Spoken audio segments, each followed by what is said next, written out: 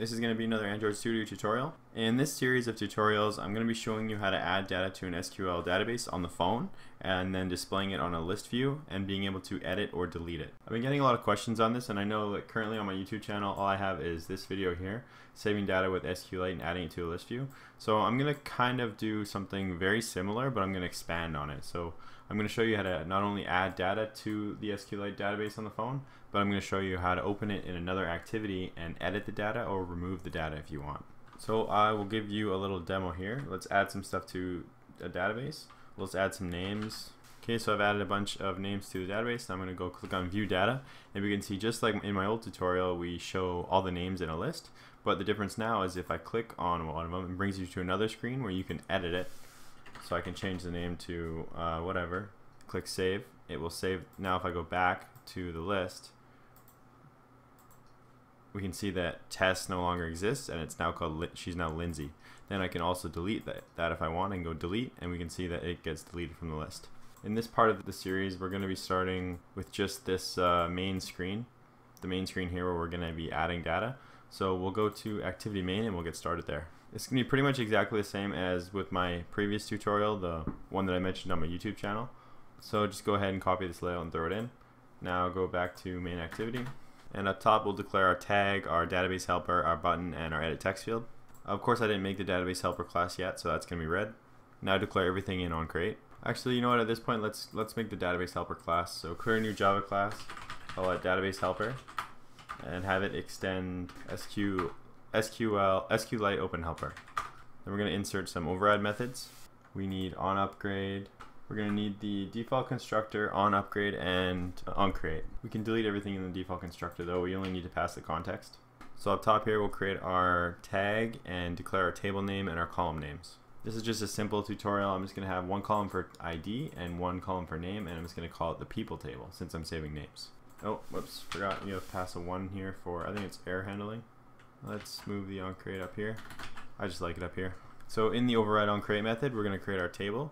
So the SQL statement looks like this: create table, people table, and have these columns. We have an ID, integer, primary key, auto incrementing, and we have our second column, which is going to be named name, and the parameters it will take are text.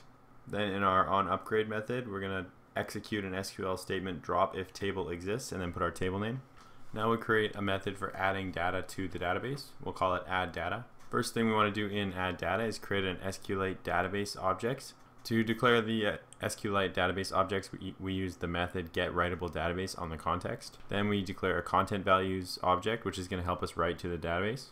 Then we add our first value to content values. So we do content values.put, and we put the column name and then the item that we're passing to it.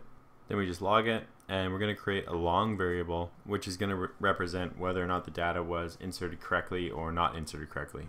So we'll go database.insert into the table. Don't worry about this, and then we pass our content values as a third parameter.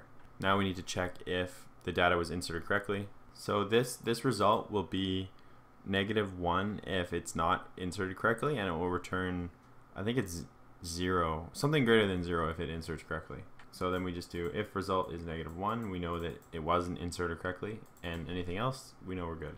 Okay, we're all done for now in the database helper. Let's close it and go back to main activity and just finish up here. First things, just to get out of the way, is let's create our toast method. Then let's create our add data method for adding data to the database. So the add data method is going to take a string, in this case it's going to be a name, and it's going to add it to the database. So because if we go back to our database helper, remember when we're inserting data, we're actually going to return a Boolean. So we need to create a Boolean here. We'll call it insert data. Then we'll call the database helper and use the method add data, which is this method right here, and then pass the new entry.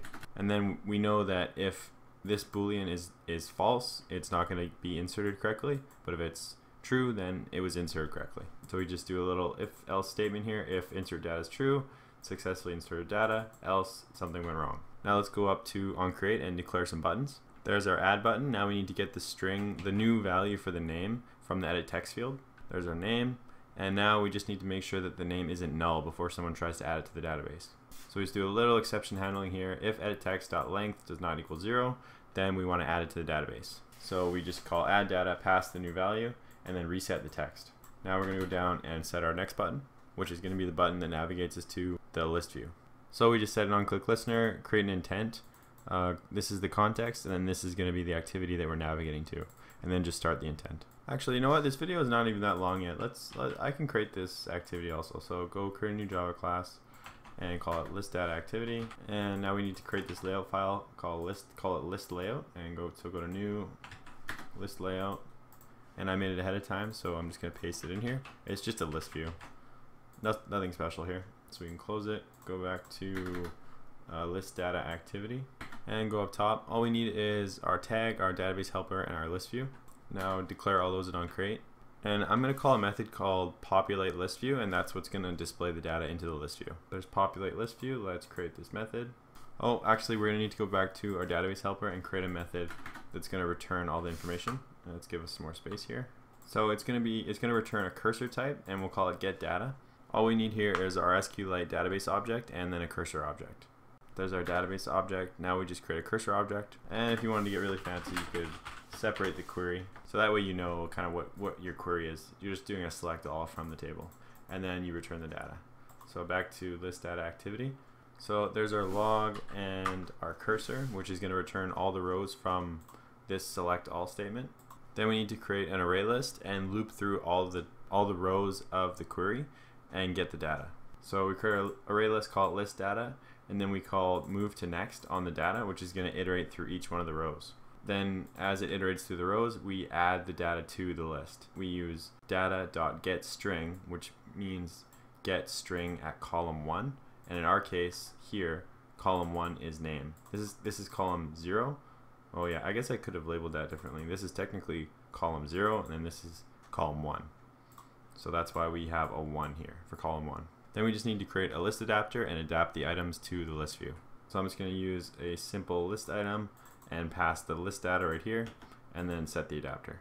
And since I'm here, I'm going to throw in the toast. So I think I'm going to stop it here.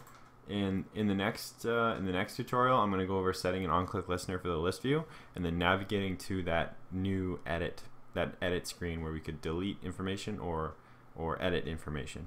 Whoops, I actually forgot to do something. Let's go into the manifest and add an activity that I created.